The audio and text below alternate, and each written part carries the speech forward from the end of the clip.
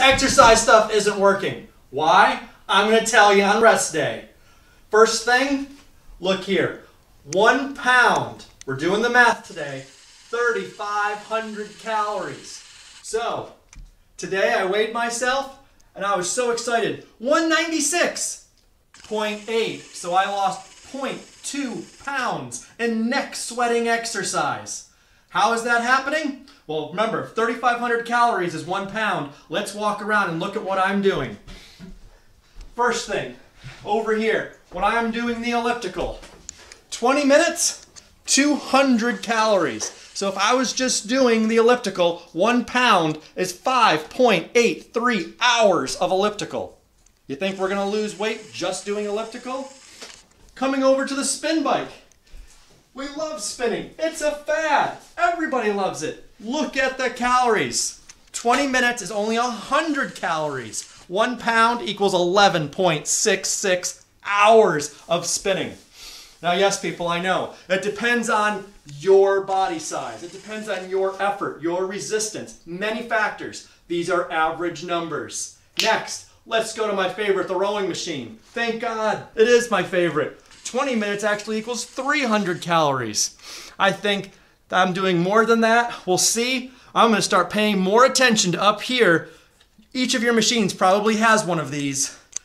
We're going to look at those readouts on the calories, and then I want you people to make these charts for your machines and fill in actual numbers so that you have an idea how many calories you're burning. But at least with the rowing machine, 1 pound is 4 hours, 3.89 of rowing. But I'm still not going to row for 4 hours.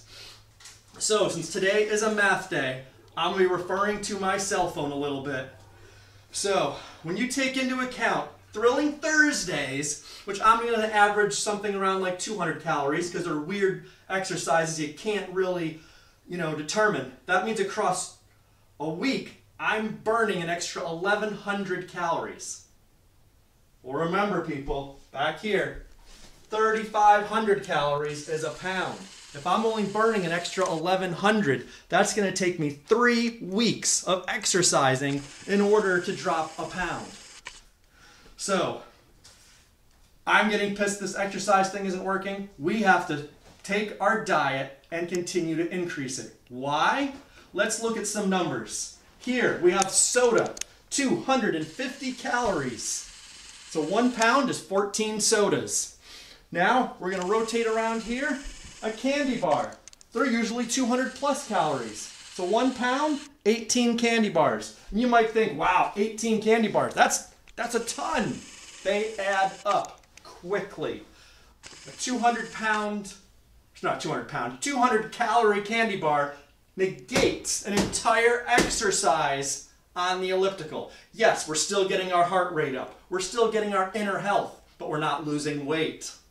So you have to be realistic, people. If you're losing weight, we have to change our exercise to higher levels with tweaking our food.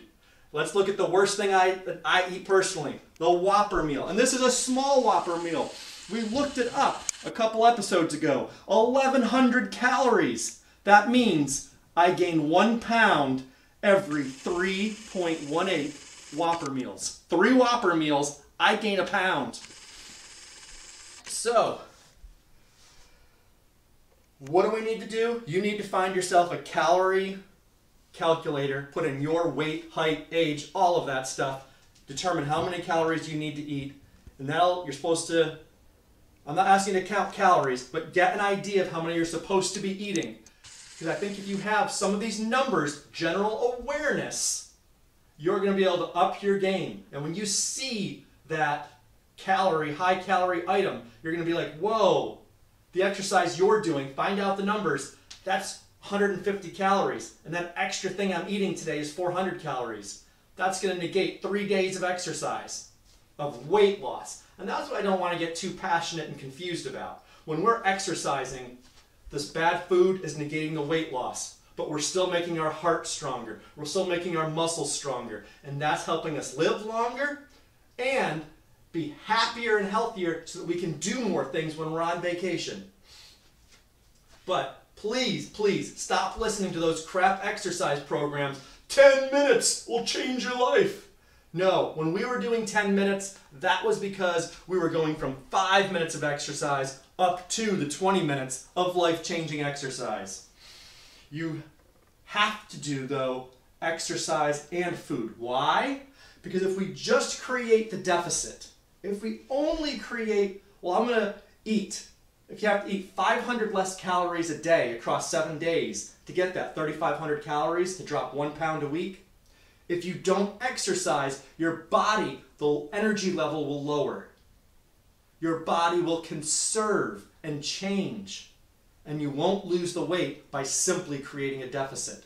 You have to create the deficit with the calories, the food, plus burn them. It's a relationship for it to work. Oh. So what's the exercise tweak? This next week we're adding 2.5 more minutes. What's the food tweak? This isn't a fad diet. Don't think it is. I want you to have fruit before dinner. So, most fruits, the common ones that are around 100 calories, you have apples, bananas, grapefruit. If you want stuff, and the purpose is to fill yourself up with low-calorie stuff so you have less time to eat the higher calorie items. And if you want the lower calorie ones, less than 100, you can go with oranges, peaches. If you want the super low calories, you get the finger foods, grapes and strawberries. They're only 3 calories each. And you might say, but they're finger foods. I'm going to be like, yum, yum, yum, yum. Just think, if you eat 30 strawberries, that's a lot. That's 90 calories. You really think you're going to eat 30 strawberries before dinner? As long as you're not dipping them in sugar and dipping in whipped cream, you're going to be fine. So people, let's try and eat some fruit before dinner each night this coming week. And that'll help fill us up and consume less calories. So we're going to be creating that deficit of calories and exercising. And I'm hoping that's going to supercharge our weight loss. But if you're not concerned about weight loss, just keep up with the exercise, because that's changing and making our heart stronger, our muscles stronger, and we will be healthier, happier people.